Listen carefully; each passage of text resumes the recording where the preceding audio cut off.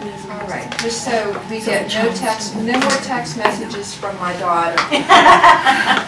It's her birthday today. Oh. I have, I'll tell you part of my story at the end. Stacy and Jerry already know it, but we have to make sacrifices and leave family, right? To do the Lord's work. So the Lord said this is important to be at the March for Life, and it's important to be here today. But if don't stop shining your lights, but if you would turn the light out in the back. I want you to be able to see this. If somebody could turn the light out in the back. Okay, good. Can everybody see it? Yes. Okay. Because the visual on this is going to be important, is that this is on predatory relationships, sex trafficking, pregnancy, and forced abortion. And to tell you a little bit of the ministry that I'm doing now is it's called Speak Hope, and it's bringing hope, healing, and transforming care to those held captive both inside and outside the womb. We give hope, we speak light, we reach with love till every captive heart is set free inside and outside the womb. And it's based on Psalm 34 verses 4 and 5. Those who look to him will be radiant with joy. No shadow of shame will darken their face. And Job 5:16. So the helpless have hope, and injustice shuts its mouth.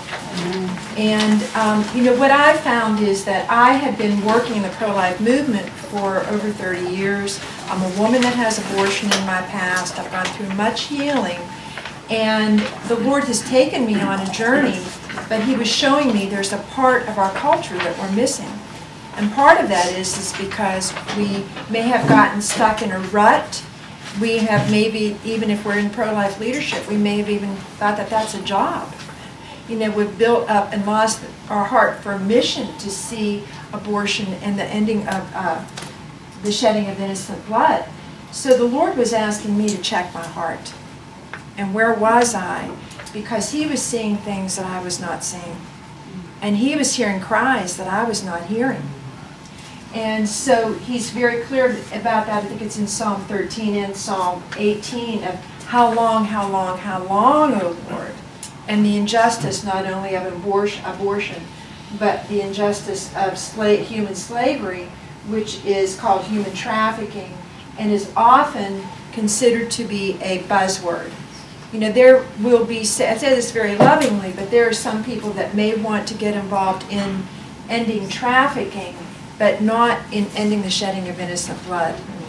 Because we can all see when we start talking about abortion, people get triggered, either in a good way or in a not good way. And a lot of that is because of wounds that are in their heart, like me, as a woman who has abortion in their past. But I also, in reflection, saw that I had been exposed to predatory relationships and other at-risk behavior that I was right on the brink of being trafficked myself. And that's why I believe that the Lord has brought me into this to set the captives free, but to hear the cries of the broken, to see with his eyes, and to love those that have been discounted and their voices have been silenced. As I said downstairs, I had been ministering in a pro-life community for 30 years or so.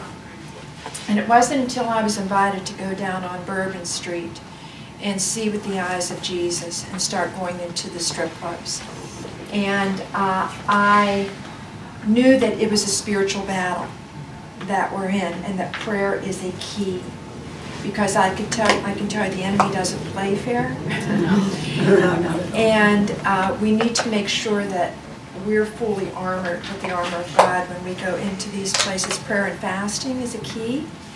And to really ask the Lord to see with his eyes and his heart. And that's one thing that I believe that the trafficking movements that are out there, they're not fully doing yet. And but the Lord is moving us as a pro-life community into this through these types of trainings. So what I saw was there were many young women that were in these clubs and they were pregnant.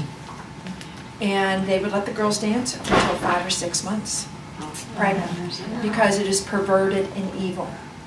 there's even more money paid to have sex with a young woman who's pregnant.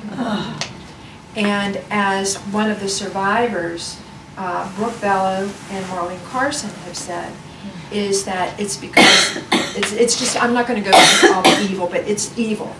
So that child in the womb is being raped also, literally. Even though the child's still in the amniotic sac, it's just that spiritual realm of what's going on. So the Lord was asking me to enter into this through the blood of Jesus Christ.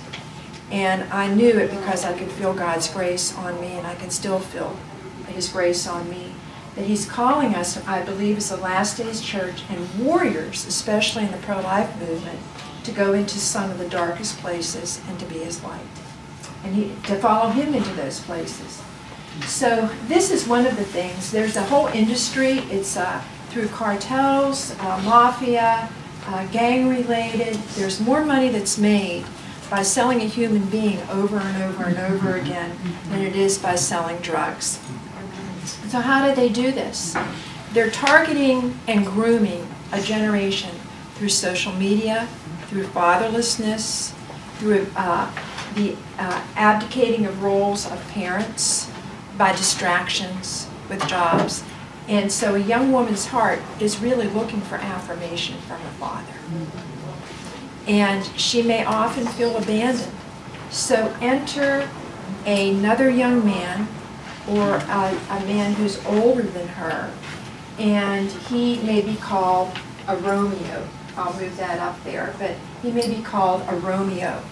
And what that Romeo does is romances her, tells her all the things that a woman's heart may want to know. I'll take care of you. Your family doesn't understand you.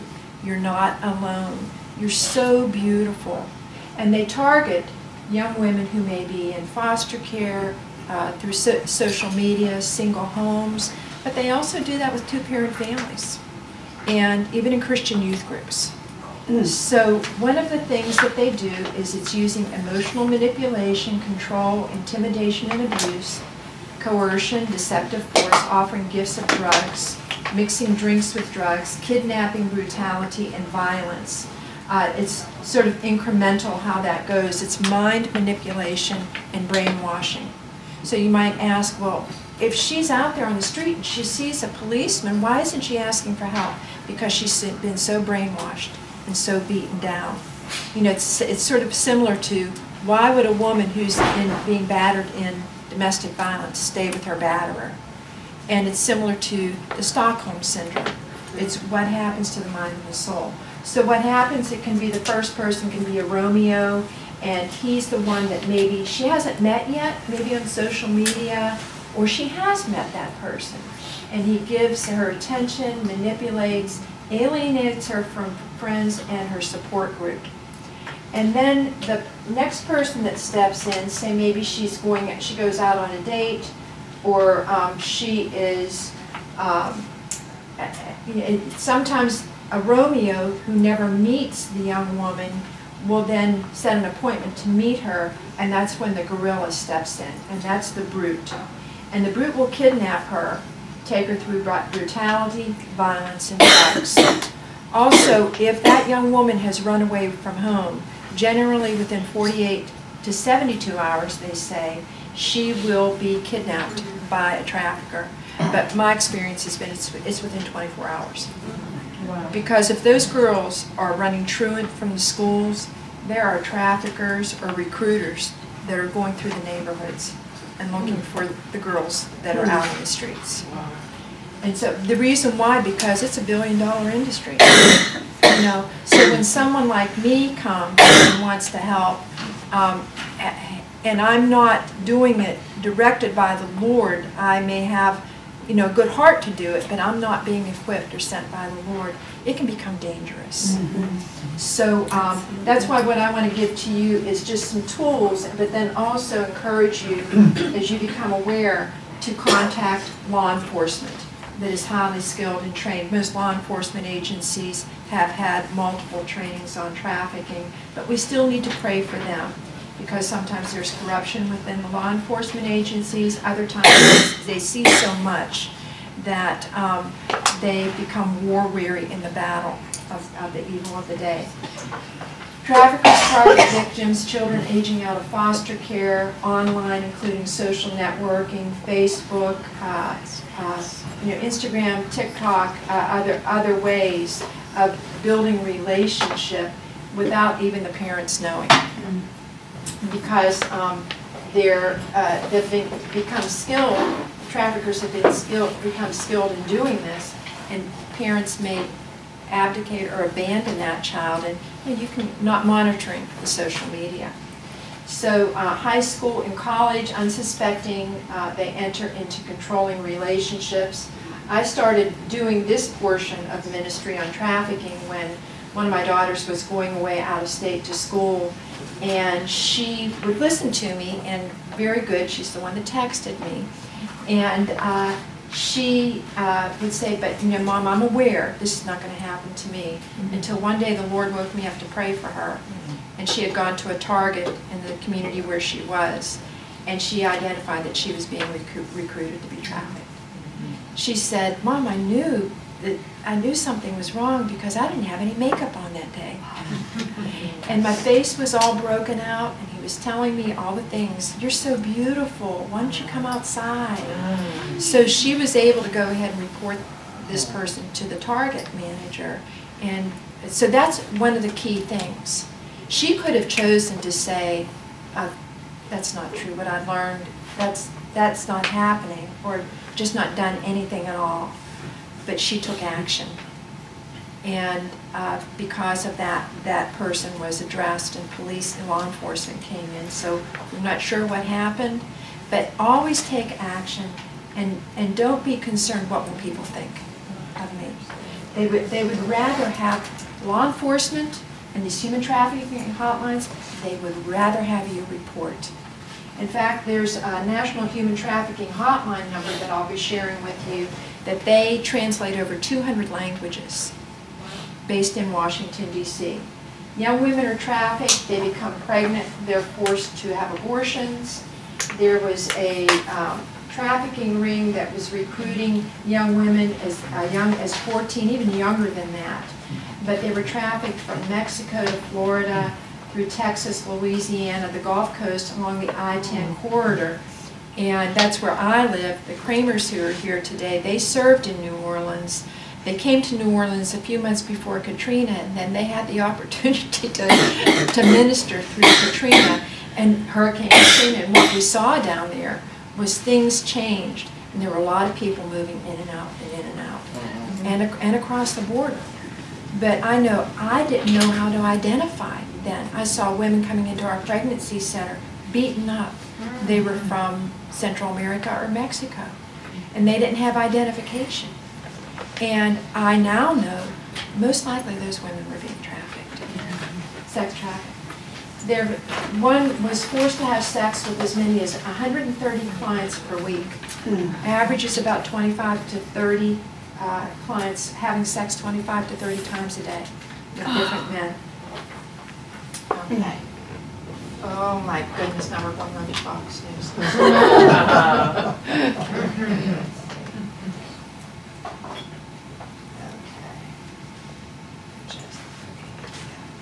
So they were beaten and forced to have abortions, and the cost of which was added to their own debt. So what happened was these young women had become pregnant. Then they were forced to have an abortion, and they had to pay off a debt when they came to America, and the cost of their abortion was added to it, and they had to pay for it. Okay. The victims may be allowed to have one baby. That's an anchor baby that will anchor that woman to her pimp or trafficker. The victims may be forced to abort subsequent children, and as Dr. Laura Lederer's research showed, one of the women said that she has as many as 17 abortions that she could remember. The victim is told if she does not abort, she will be killed. And so, and I've had more than one young woman tell me that, listen, I was told I would be killed if I didn't have the abortion, so what was I supposed to do? So she has not only the trauma of being sold into slavery and being forced to have sex, But then she also has the trauma, which we know is post-abortion trauma, of repeated abortions, being forced to kill her child. So there's a great need for healing, a healing community, and I've found that the greatest healing has come through the healing of the Holy Spirit. Because He will go into deep layers where no man or no woman can go. And it's often through worship. It is very likely that a victim of trafficking who seeks help has already been a victim of abortion multiple times, as I said. Okay, this U.S. study by Dr. Laura Lederer that I referred to, she's with Global Centurion based in Virginia. And she's actually participating in the March for Life tomorrow with us. Forced abortion was common amongst victims. 55% of sex trafficking victims surveyed reported undergoing at least one abortion while trafficked. 30% of sex trafficking victims surveyed reported multiple abortions. When Dr. Lederer was doing this survey, she was doing it for the health needs of trafficking victims. She inadvertently found the research of the increase of abortion and multiple abortions and pregnancy. They had no idea of how severe an epidemic it was, because the pro-abortion community, like Planned Parenthood and the traffickers, they are forcing the girls to have abortions, and then they're hiding the abortions, which we've seen on some of the live action videos and some of the other undercover videos, that the truth about what the abortion industry is doing with trafficking victims is just coming out. And that's why we want to be a part of healing those women that have survived trafficking, so that their voices can also be heard, not only by the church but by the government. So how do we know? Some of the identifying things are, you see that young woman on the right, top right, she was branded, she was tattooed. They actually put that mark on the girls, whether it's on their head, sometimes on the forehead.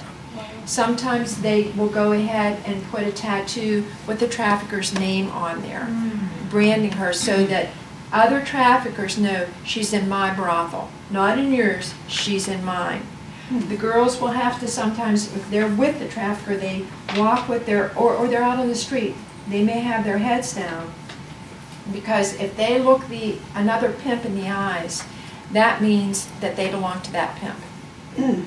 And they are so beaten down. And they can even be sold from brothel to brothel to brothel. We started an alliance called the Life Freedom Alliance, and it's Alveda King, Dr. Lederer, and myself, and to give help and hope to the women who have been discounted and forced into having abortions and violence during pregnancy, so their voices could go ahead and speak. I'm going to be handing you out information. There's a little video on there that it's actually the voices of survivors that have gone through not only trafficking but forced abortion. And what they talked about was the tattoos, addictions to drugs and alcohol. Identity as a human being is stolen. The victims are mentally programmed by the trafficker not to trust police or those who can help them. That's why they may be arrested and rearrested and rearrested, and the police want to help them, but they're taught that the police are the enemy. And up until a few years ago, the police were not fully aware of this, so they were just seeing that woman as a prostitute that was coming in over and over again, including the health community. The women were going into the emergency room for sexually transmitted diseases or just violence that was happening to them, and the health community was not identifying them. They were coming in, and then they were sending them right back out to their pimp. So we've been able to go ahead and train some of the health community also. And here's some of the statistics identified in trafficking survivors. 71% have said they were pregnant, 67% had STDs, 55% one or more abortions, and 55% had miscarriage, and usually that's through violence. They were beaten, so severely beaten. One of the survivors, she had been forced to have 3 abortions, and the damage that was done to her was caused a hysterectomy. She is now married. She's in full-time ministry. But I was in a meeting with her, and she really cried out because it has hurt her heart so much that she's not been able to have a child with her husband because of what happened in the past. Okay, and again, victim contact with health provider. Any health care provided, 88%. And these were, what they were saying is this is a contact that they had with the health care providers, but these health care providers were not getting help for them. They were not able to identify them. So almost 88% that had health care provided said nobody identified us as being trafficked. And then you see Planned Parenthood on there also. When Dr. Lederer was doing the survey, she did not really understand what Planned Parenthood's part was in providing abortions for trafficking victims. And she's talking about now going back and doing a more investigative survey with more survivors to get a fuller picture. And then where abortions were performed in the clinic, and most of those were in a Planned Parenthood facility. Hospital was 16%, and other was almost 14%. And this is just one of the survey sheets. It's sort of hard to see, but you can see all of the things that they circle, health issues while trafficked, and there is on there bipolar, all abortions on there, PTSD, all sorts of trauma, arthritis.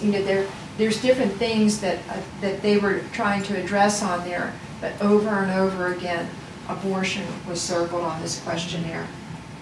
And then the other questionnaire also, and you can see the things that were on there. And even if the doctor was able to identify, and they said no.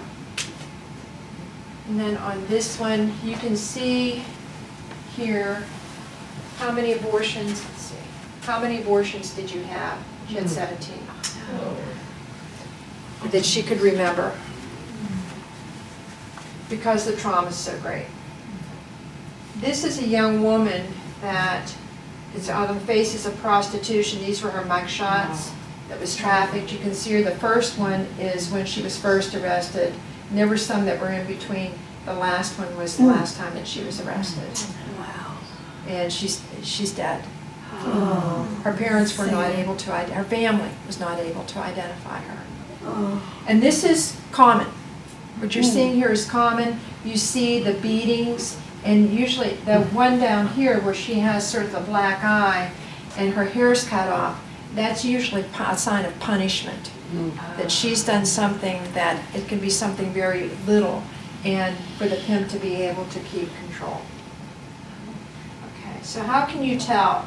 And these are trafficking posters that we pay for with our tax dollars.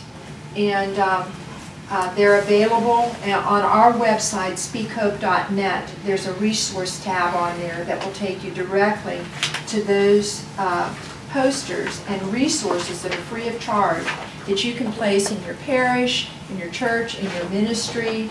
And also, like I said, there is a helpline, a hotline that translates in over 200 languages.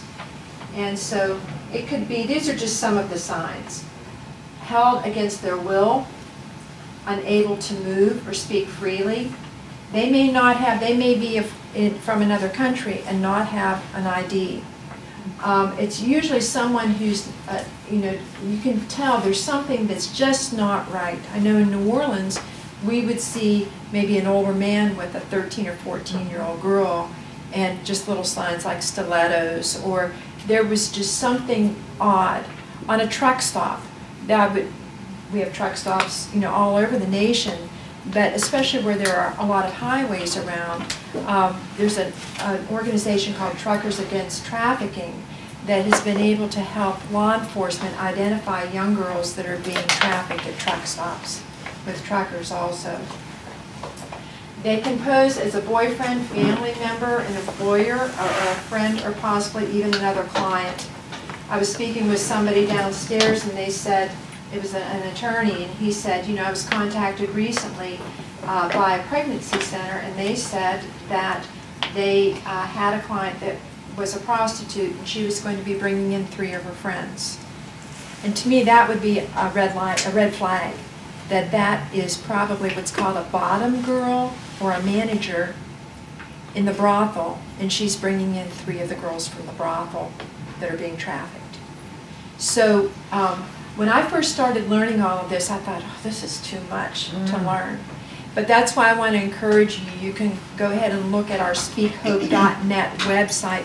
It says resources on there, and there's a lot of links for information, including links to continued online training on there. Okay.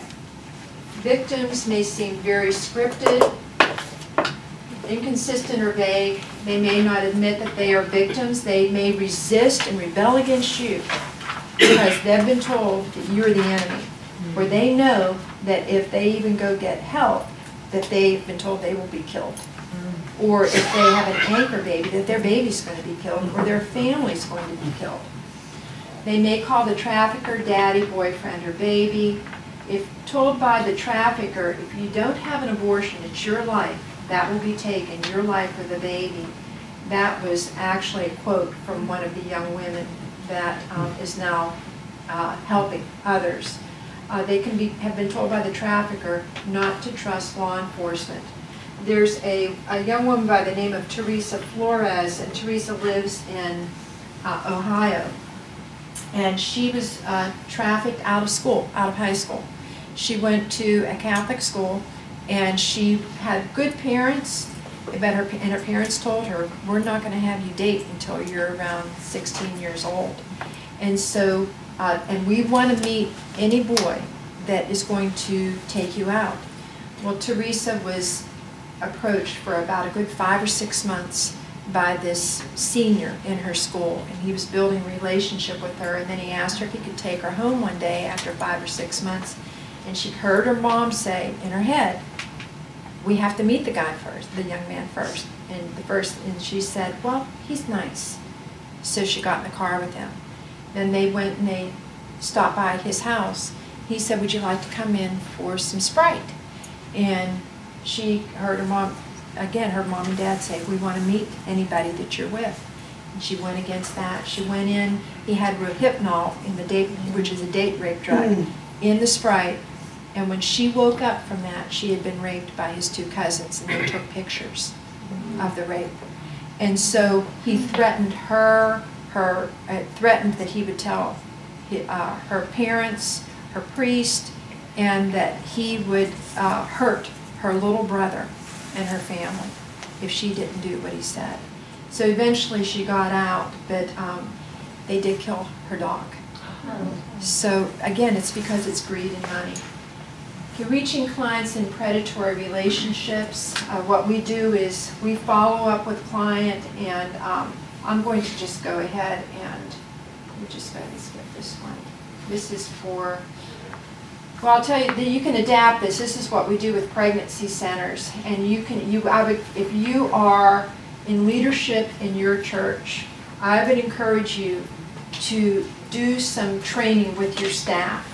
And again, there are resources online, and I'll give you my email address, that you can do just some very basic training. And I have some resources up here also. But you can put posters in your bathrooms on the inside door, just even in the ladies' room. Educate your youth about trafficking. And just some very basic things, not to cause fear, but to really make them aware that not everybody that says that they are nice is nice. And not everybody that says that they want to be their boyfriend wants to be their boyfriend. And so this is the human trafficking hotline, which is 888-3737-888. And Stace, would you mind handing these out? Okay. And that's it. Just those 2. Is that Stacy's going to go ahead and hand out some papers that have that hotline on there, as well as some how to identify trafficking victims, because I'm going through this fairly quickly. But that 888-3737-888 is that way because it's easier for a possible victim of human trafficking to remember those numbers. 888-3737, 888, I can remember that.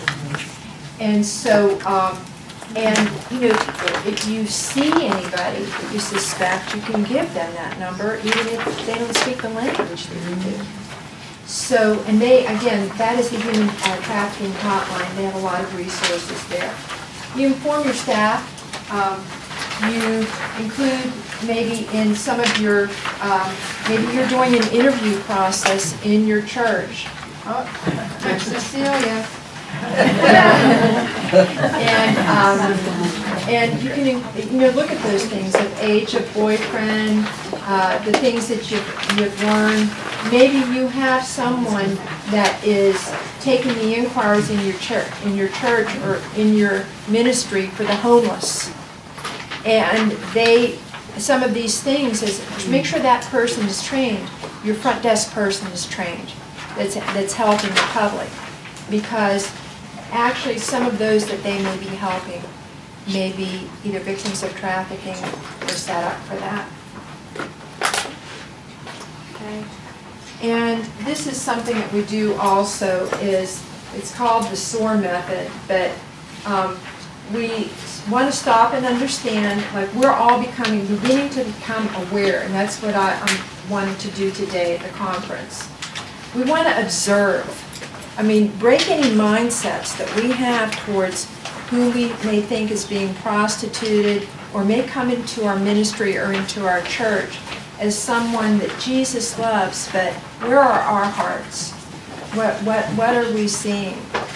And then ask, and I do a lot of listening to that person's story and just really accept them where they are, unconditionally, where they are. And then responding through identifying needs, offering available resources to provide life-affirming support care, healing, hope for mom and baby. I said, Lord, what can we do? We're a pregnancy center. This was down in Louisiana, and that's when he identified that 70% of the trafficking victims were pregnant. We already had the resources available.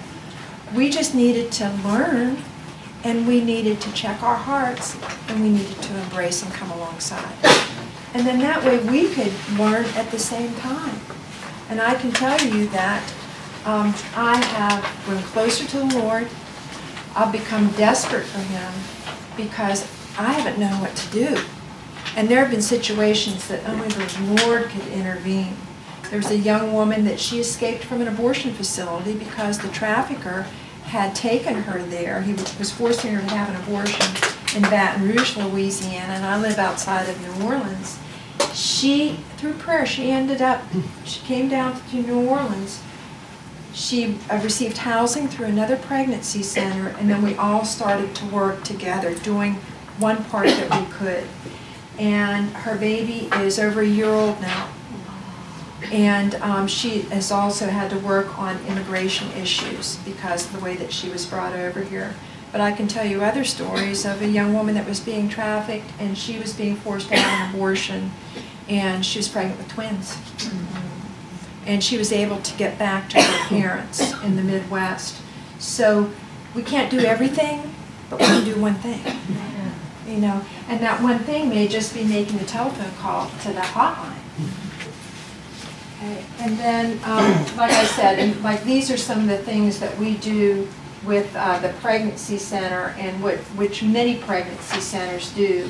We offer those services of unconditional love, pregnancy test, prenatal resources, adoption agency referrals, although most of the moms will want to parent their babies, a community assistance network. And the other thing that we've done is we've gone in and educated law enforcement and gone into the judicial system, and we have educated them as to what we do. They didn't know we were there. So it's been a wonderful opportunity to go into the secular realm and say, this is what we do. And I pretend like I act like I know what I'm doing. Because I haven't known. I mean, I feel like, you know, this is a frontier. but we're forerunners, right? And Jesus hears the cry of the broken, and his cry is louder than my fear. And his love is greater than my fear. So I want to partner with him in the places where he's going, because he says that he's close to the brokenhearted. So I want to be that close. And so I want to encourage you, if there are these opportunities to go into places that you've never gone in before, go, because they're looking for your help. Now, as far as outreaches, like we've done in the strip clubs, you really have to be called to doing that. And what I encourage you to do is, if you feel so led, find somebody that's already doing it, because there probably is somebody there in your community. Partner with them, see how you can help and serve them, and you'll learn more. And the other main key is intercession and prayer. Because the Lord may place a burden on your heart to pray for somebody. You're just sensing that burden after you've heard this. And actually it's because there are young women that are crying out. I've had more than one, especially when I was going down to Bourbon Street, say to me, I was just crying out to Jesus tonight to send somebody to me. Or, my mom has been praying for me, and now you show up. And so only Jesus, knows that. And I can tell you that we've had some powerful prayer meetings inside the dressing rooms of strip clubs, because they're crying out. Who would ever want to wake up and be a prostitute? And it's usually, there's a high rate of sexual abuse amongst the women too. So these are things you can do. There's the hotline number that you can text them, and it's be free.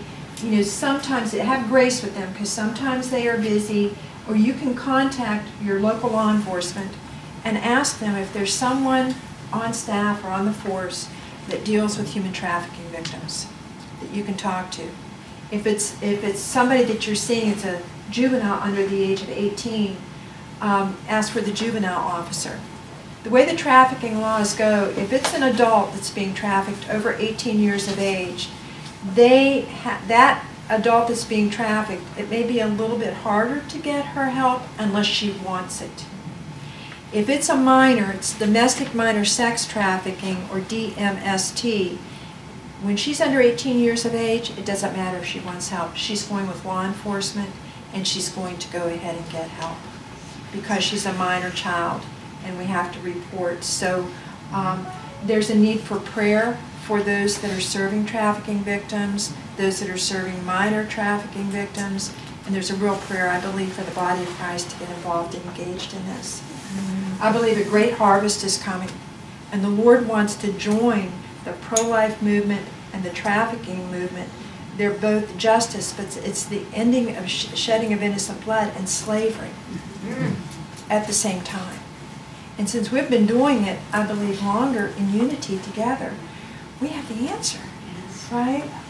So, and then this is what we called the Love Project, and it's on healing, and you'll hear these words, trauma-informed care, but really it's about listening to the story of another person.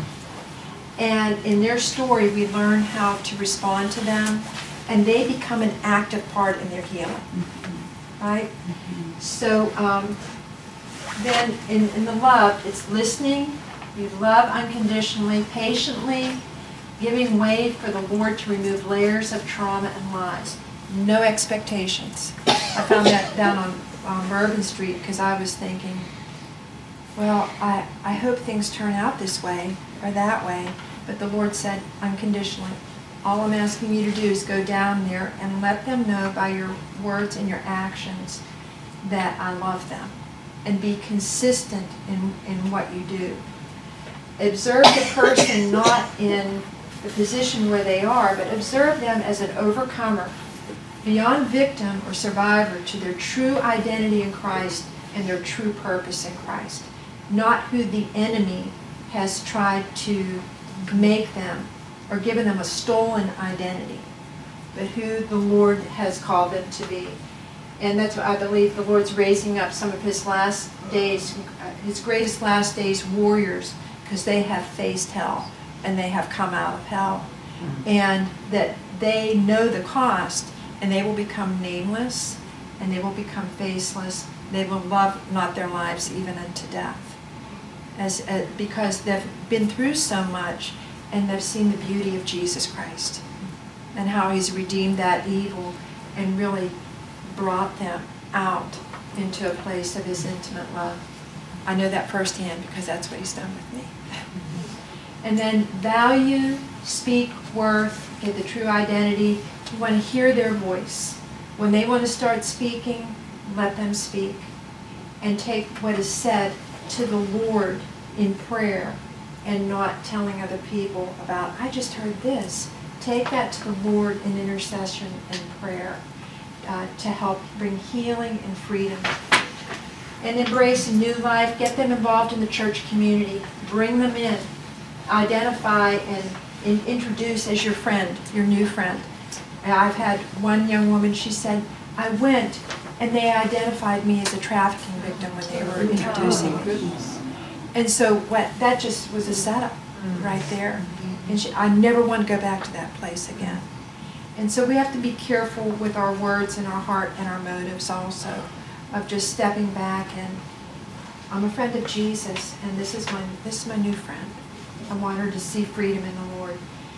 And then declare testimony, truth, hope, and a voice not silenced. Part of the healing process can be for some to have a Revelation 12:11 testimony of, we overcome by the blood of the Lamb, the word of our testimony, and we love not our lives even unto death.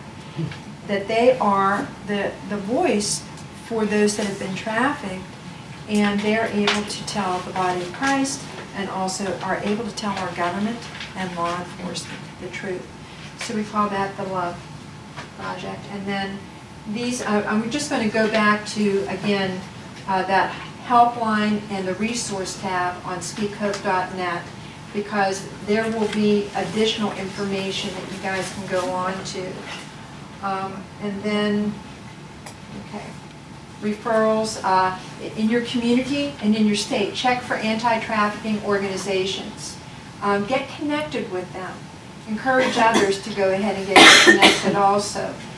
You may want to make sure you have a list, especially for those that are homeless. This is what we do, of the food, clothing, and shelter, other emergency needs, often addiction, which requires detox, pregnancy, childbirth, other legal issues. Many times the woman will have a record with law enforcement. So, connecting, if you have an attorney in your church or in your ministry or community, to just try and build, maybe there's people within your church that they are interested in how can we be aware, but how can we help those that have been trafficked, and how can we help those that have become pregnant. And then, like I said, there's the legal assistance, law enforcement, and that 888 number. And the poster that's on the website, the speakhope.net website, the resource link. And then you got this brochure which we developed, and some of that are actual cases in Louisiana, but there are a recap of what I've given today as far as the teaching. And then we also developed these little at-risk cards. I didn't have any available with me today, but I can give you the format for that if you want to email me. My name is Cynthia Collins, and my email address is should be on that brochure. And you can also email me through speakhope.net, but you can duplicate those. And we keep those available. That's one side, and on the other side it has the indicators of human trafficking. Okay, and reaching your community, that is one of the little babies that was born. Her mom had been trafficked, and she's a few years older now, but had the honor of, actually that was the first baby that had been born. And then we went ahead and we developed these little things like chapsticks, and we put the word hope on it and set up a Google Voice number, and so that women could go ahead and call for help. And then we were able to identify some women who had been trafficked and get help through law enforcement. And then we also had little Hope backpacks made up where we put toiletry items in there, and we took those on outreach to the strip clubs and gave toiletry items, the little sandals, the chapsticks, and again, just to show that the women were loved. And that was building relationship and trust. Okay. In Louisiana law in 2014, there was the law that was enacted, Act 565, that required the National Human Trafficking Resource Center hotline in outpatient abortion facilities. And so, there's a Louisiana law before the Supreme Court. I testified on that, the admitting privileges law. But the reason why this law came about was because we had been doing outreach, and we saw, they need to have, the abortion facilities need to have this in there, and they need to be accountable for the abortions that they're doing on trafficking victims. And so they're now required by law in Louisiana to report trafficking victims. And then lastly, our words. And this is one of the reasons why we call this ministry Speak Hope, because we want to see every person made in the image of God, in their identity in Christ, and fulfill the plan that the Lord has for them upon this earth. No matter what their past is, God has a future, and He often uses us as His hands and feet to heal. And a word can give hope to the hopeless, can heal the broken, can give strength to the weak, can give breath to the breathless, and can give life to the dead. A word can change the destiny of a generation, a voice that will not be silenced. We all have a story to tell. Some need healing, strength and direction into the path of God's plan, new life, hope, and restoration. And that's my contact information. But let's see, you have speakhope.net, and there's the email address. But I can say this, is that that's what happened with me, is that when I came to Christ, I was so broken because I had had multiple abortions and was at the edge, very edge of being trafficked myself.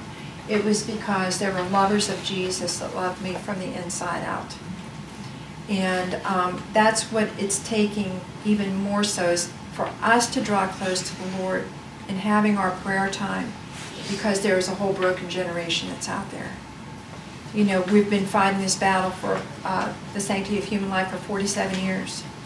Well, the enemy's plan now is stuff like this, to kill the child in the womb, kill the soul of a woman, and to sell off a whole generation. And this Brad Mattis is doing the workshop on chemical abortion.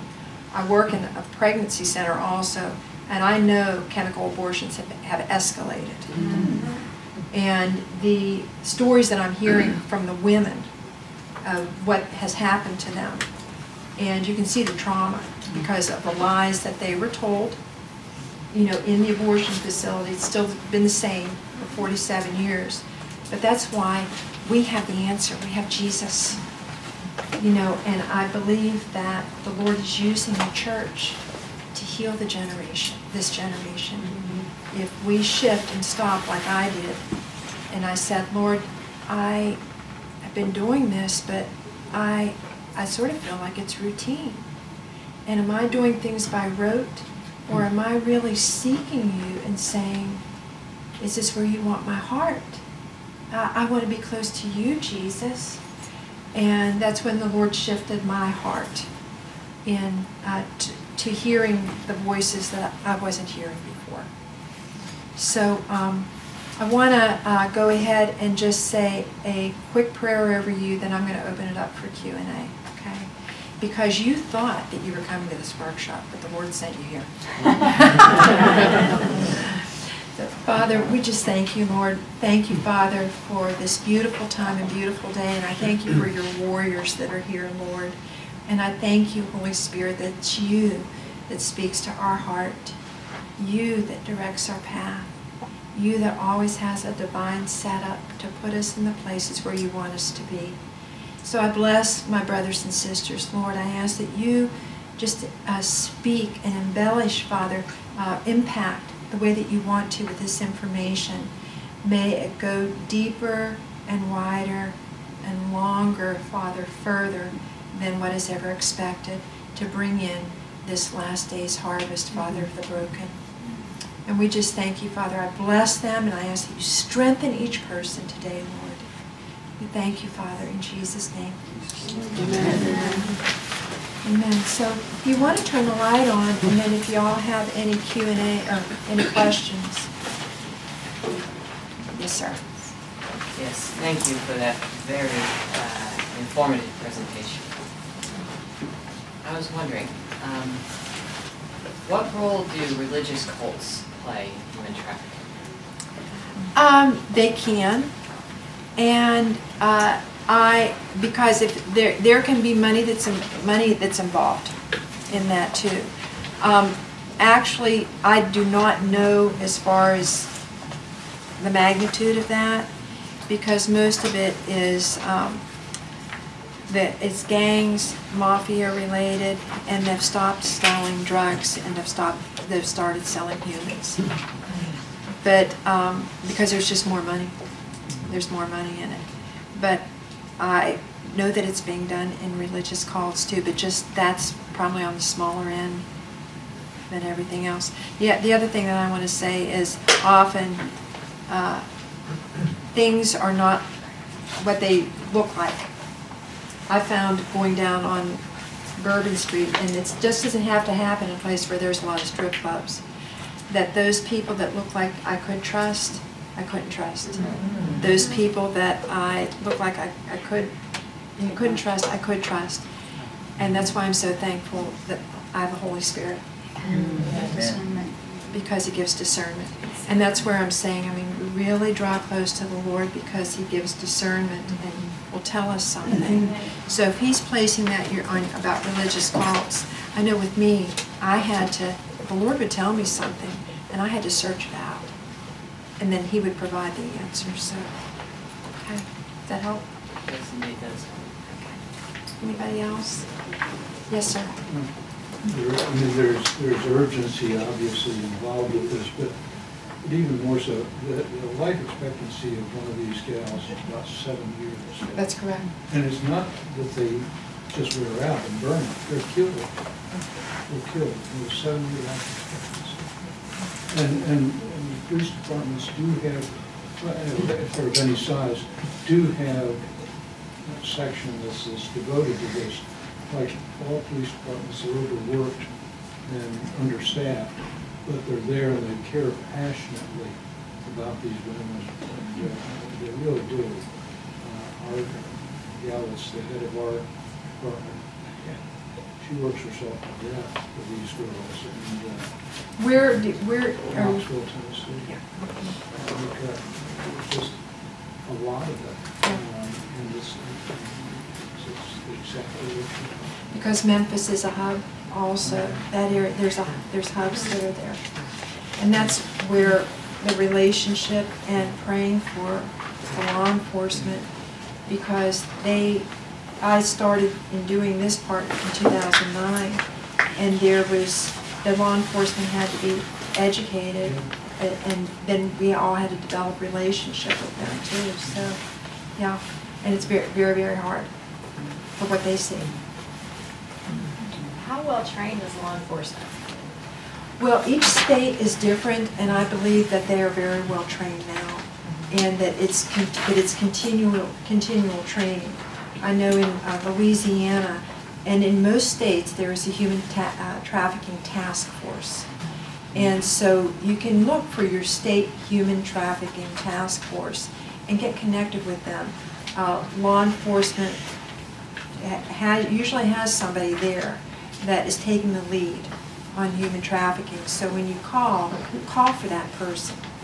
And the other thing is I know in Louisiana, the training is continually updated. Because traffickers have been doing this for a long time. And so, there's continual training that's going on too. And that's why I want to encourage you is that this is just the beginning of information, You can go ahead and look online and get in contact with anti-trafficking organizations close to where you live. Your point about switching from drugs to girls, if a guy sells drugs, he sells it, it's gone, he's got to buy some more, but he can use the girl over and over again. Yeah. Until she's completely lost her identity as a human. Yes, ma'am. Didn't Teresa Flores, the gal who wrote the book, Prisoner in My Own Home? Prisoner Next Door. Yeah, Prisoner Next Door. Prisoner Next Door. I recommend that. It will open your eyes. Yeah, Prisoner Next Door is a great book by Teresa Flores, and I think you can get that on Amazon. And it will really, just reading it, it gives you a personal story, but it also gives you the indicators of what to go ahead and look for. Okay, yes, ma'am. Do you know if the clinics are reporting it now that it's a law? Like, have you seen any indication of that? Because I do a lot of sidewalk counseling, and being a nurse, I'm kind of flagged to picking up these signs. Right. And so what I'm seeing is a lot of them going into the clinics look like. Where do you live? Well, I'm in North Carolina now, but we saw a lot of it in Pittsburgh, which Right. I don't think is good. No. I know down south where we're at, yeah. Well, and I'm originally from Pennsylvania, so this is what I do know. I do know that the women that I've been serving that have gone into the abortion facilities for abortions have told me that they are being asked more rigorous questions by the abortion staff. If the young woman tells there's a disparity in the age or different things that was not going on before. That they're reporting, I don't know. But I know that we're trying to we do as much as we can do, all of us do as much as we can do. Get involved in your legislature. And there's actually legislation that we can connect you with. Bioethics Defense Fund, Dorinda Bordley, that drafted that legislation that can be used in any state. Make the abortion facilities go ahead and put the signage in there. And in some states, I'm not sure if we're doing this, but we're requiring training of the abortion staff on human trafficking. So, and what happened was one of the administrative staff of one of the abortion facilities said in New Orleans, when we started testifying and talking about this piece of legislation, you could see her go like this because she was recounting how many women she had seen, because she said, I think that we have seen some women. Yeah. Yes, ma'am. I understand. I know so little. That's a good place. But I understand that I-81 is in western Virginia, western part of Virginia, is a heavily trafficked place. And the other thing I was going to say is, I was out prayer walking with a group of us in Baltimore in a very poor section, and we were talking to a grandmother sitting on the porch, and her granddaughter goes out dressed to invite contact. And there was a man in a car, and this man referred to me. The pastor that we were walking with just took a picture of the car with the license plate. It was so simple, and the guy, of course, drove off without the girl. And it didn't do a huge thing, but it was a small thing. It's the small things really count. Robin? 10 minutes left. 10 minutes? Okay, good. And that's the thing, is that we can each do a small thing. We can make a telephone call, we can contact, law enforcement or anti-trafficking organizations, we can all pray.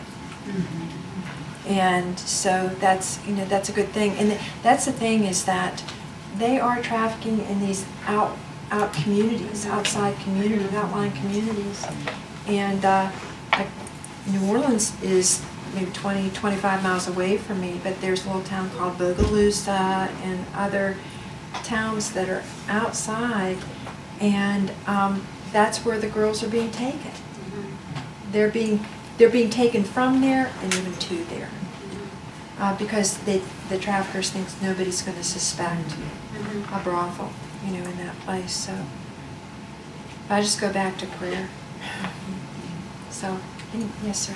Also in the Pittsburgh area now, Shell Oil is building a fracking plant out here where we are. So they've brought in about 5,000 men who are building this plant, and the FBI has said that the corridor between Pittsburgh and the plant is just is one of the heaviest human trafficking corridors right now. We run into a couple of women. I'm just wondering if you find that there are people who are starting ministries. These were women that were trafficked. They got out and they know what to look for, and are actually rescuing women who are in there.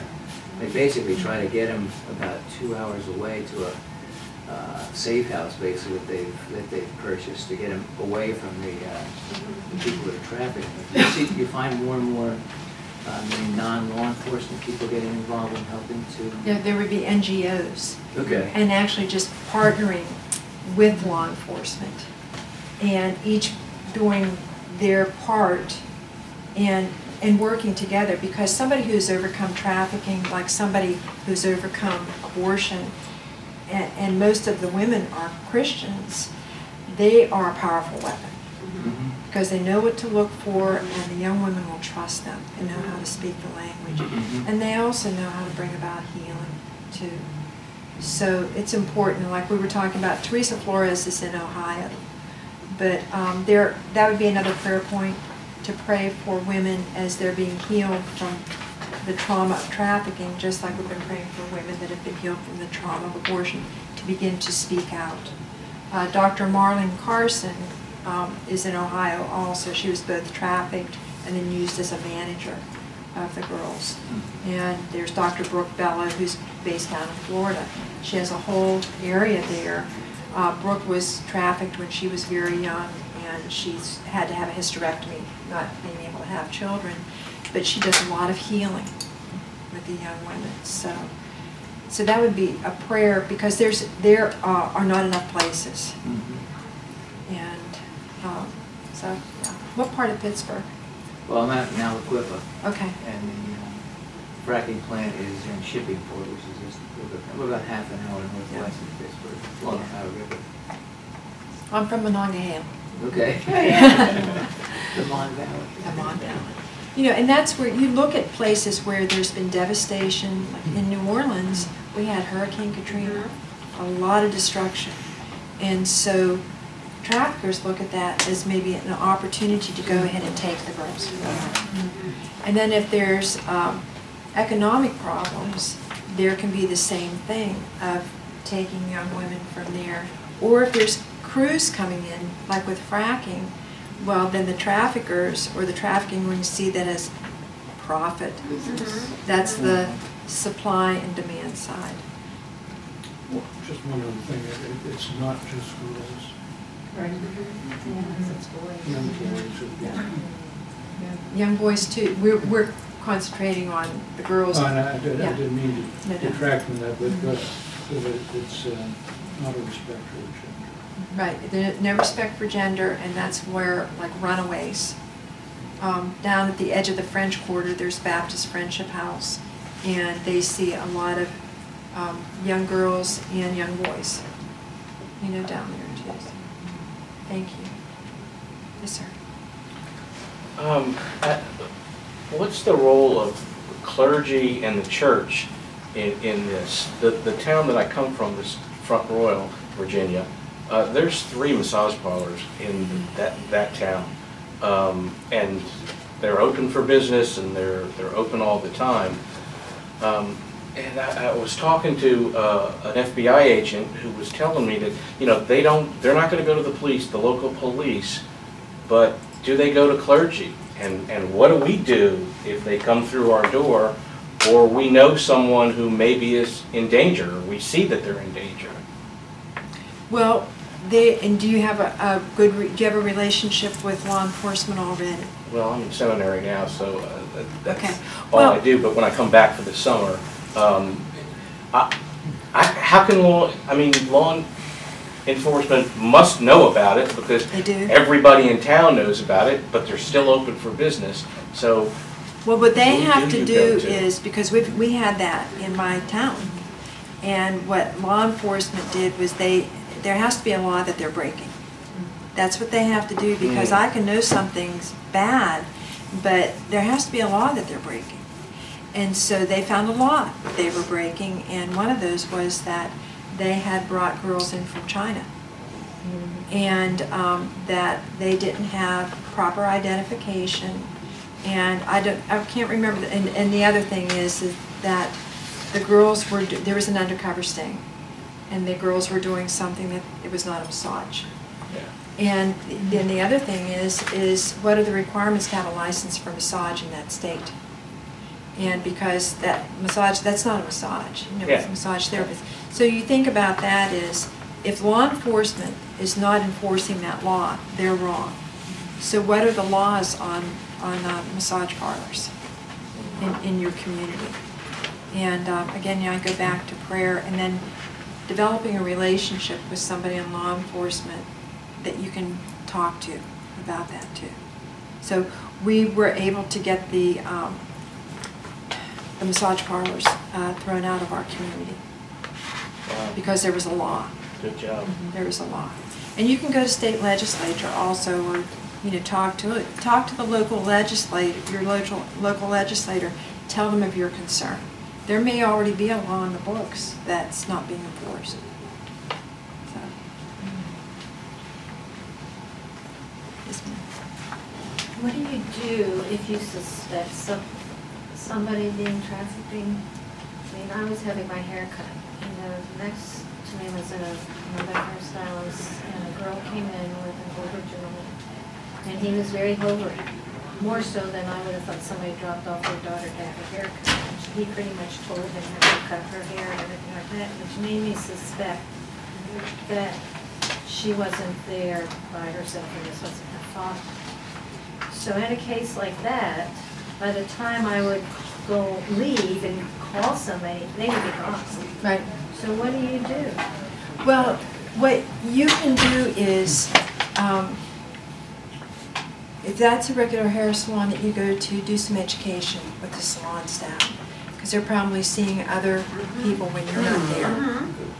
And so you do that, because this can be very, oh, I missed it. You know, I think this haircutter knew these people, but yeah. will they ever admit that? I mean, well, they may not. Just it all depends on where's that person's moral compass. You know, because it's greed also. But you can be getting paid. You can give them information. You can copy this thing and give it to them. They may not know what to do. They may think it's all right. They may think these girls are doing they're prostituting on their own, and that they're doing this out of their own free will. They may or may not know. And you can still report it and have the police keep an eye Right. on the place. And, I mean, they're probably, she said, bringing more girls back there. Yeah. You can still report it to police, tell them of your concern. But try and talk to somebody that is familiar with trafficking in the police department. Go beyond a dispatcher. And maybe have a sit down with them. Does that help? yeah. And have courage. Well, you just don't know what to do in a public situation like that, you know, next time I take a picture. Well, I've even been like in the 7-Eleven, you know, like you're traveling and you're at the Love's trucks and somebody comes in and you're like, something's just, that gut feel, that woman feeling that something's not right about this relationship. Sometimes just being able to slip them, like I would carry cars, so you could slip them a card. Or one of the rest stops coming here yesterday had the poster up. If you're being in the women's bathroom, if you're being trafficked, here's where to call for help. They're up in the rest stops. Also, many of the rest stops have the posters up. The problem, as you said, is that most of them are afraid to do anything unless they're really encouraged, because it's going to cost them. It's going to cost them. A terrible beating. Sometimes even with them being found with a card with a number on it, they'll get beat. But, you know, if you do, I've learned that, okay, I see it, and I may have not been able to help, but if I can go back and educate the hair salon, I've gone back to like nail salons, done education there also, and I've done something, and report it to law enforcement. do, to go ahead and do what you can. And we did make some little business cards with the human trafficking hotline number on it. I don't have any with me today, but I've kept some in my purse.